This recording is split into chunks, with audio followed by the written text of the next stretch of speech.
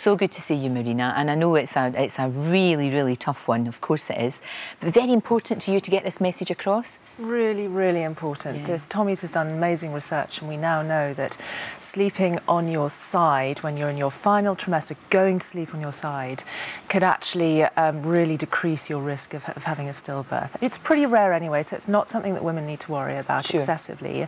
But knowing that you need to be going to sleep on your side, if you wake up on your back, doesn't matter. We know that the going to sleep position is by far the most important. Right, OK, so this is on your side. To be honest with you, although I know it was a long time ago, but I do remember that I kind of slept on my side anyway, you know, by the time you get to that stage, and sometimes I put a little pillow as well, because I was huge. Yeah. But I did that anyway. I think a lot of women do. What I'd be worried about is maybe women feeling, if this has happened to them, that they'll get worried and feel a bit guilty, maybe? If they wake up on their back. And that's why it's really important to listen to the research and to actually read the study.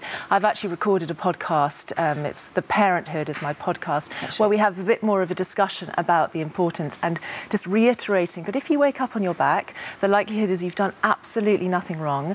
Don't stress, turn around, go back to sleep on your side, and you'll be absolutely fine. OK, Hills, what do you think about this? Is it good advice? Yes, it is. I mean, 4 studies have consistently shown in different countries that this is the best thing to do. But this is new research, and as you've just said, no woman who's ever had the devastation of a stillbirth should think back and say, I didn't do the right thing. This is new. We didn't know this before. Right. But these studies show that by sleeping on your side, you reduce the risk considerably. And perhaps if everybody in the last third of pregnancy slept on their side most of the time when they wake up, or just turn onto your side, that it will reduce the stillbirth rate by about 3.7%, which is significant. And it's such a small thing to do. You know, there's no, you don't have to take any medication, or you don't have to change your lifestyle. No, you just have to change the way you use it. We don't really know why it's true. There are a couple of theories. One theory is that when the weight of the baby and the placenta and the womb is on your front, it's compressing the maternal arteries,